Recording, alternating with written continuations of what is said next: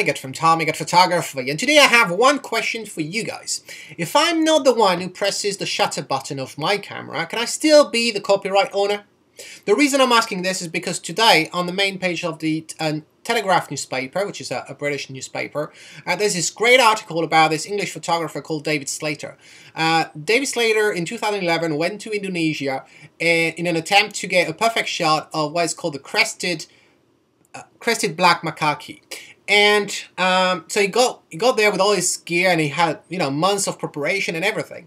And during the shoot, one of the macaques stole his camera, pressed the shutter button, and ended up having hundreds of selfies and other type of photos, most of which were rubbish, but a handful turned out to be great, such as the two that you have on your screen. Well, interestingly, those photos made it all around the world and contributed to David Slater's fame, but they also ended up being on Wikipedia. And so Wikimedia, which is the organization who takes care of the content library for Wikipedia, never asked permission from David to actually publish those photos, and so David actually asked Wikipedia/Wikimedia to remove the photos, saying that he owns the copyright and no permission has been granted. Wikimedia has come back to him and interestingly claimed that, well, sorry, Mr. Photographer, you do not own the copyright of those photos because actually it's the macaque itself, or himself, whatever you want to call it, who owns the copyright, as is the one who pressed the shutter button. So, it's a bit absurd, right? It's really absurd. So, to David's point, he did a lot of preparation for that shoot. He paid for the trip, and I think he went around £2,000 at the time, and he's got about £5,000 worth of equipment. To this you add the insurance, or insurances, you have all the gear like computers and all the necessary tools that you need to actually complete the whole photography process. And, he's the one who planned all this and spent all that money for that shoot. It doesn't matter if at the end of the day, it's the macaque who pressed the shutter button. What happened if your camera falls and for some reason it's triggered, get a shot? Do you still own the shot? Well, maybe according to Wikimedia you might not.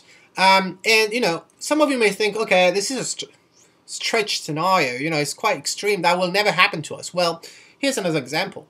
A few years ago I made that shot, and I do say I made that shot. What I did is I set up the lighting here in my home studio, and make sure the focus and everything was on tripod and I did not use a remote control then. I don't know why I didn't use a remote control.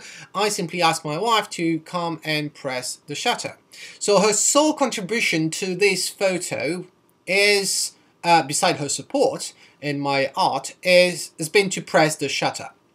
Question at the end of the day is, who owns the copyright? Well, I do believe that I actually own the copyright because I went and I drove this whole process, and yes, she pressed the button, but it's a technicality as far as I'm concerned. So this is my opinion. I want to know what you think of it. Whether you're an amateur, whether you're a professional, it doesn't matter. I want to know what you think of this. Should David own the copyright? Does he own the copyright of those photos? And interestingly, that may end up in a lawsuit, but the lawsuit may cost David tens of thousands of pounds to get his right back. So let me know. So anyway, David, if you ever see this video, and I'm gonna try to reach out to you, please note that I support you 100% in your claim, in your battle, and I wish you good luck with everything. So until next time, this is Tommy saying, if you like it, well, capture it, but watch out. You gotta press the button if you want to own the copyright, at least according to Wikipedia or Wikimedia. Do we care? I don't know. Ciao.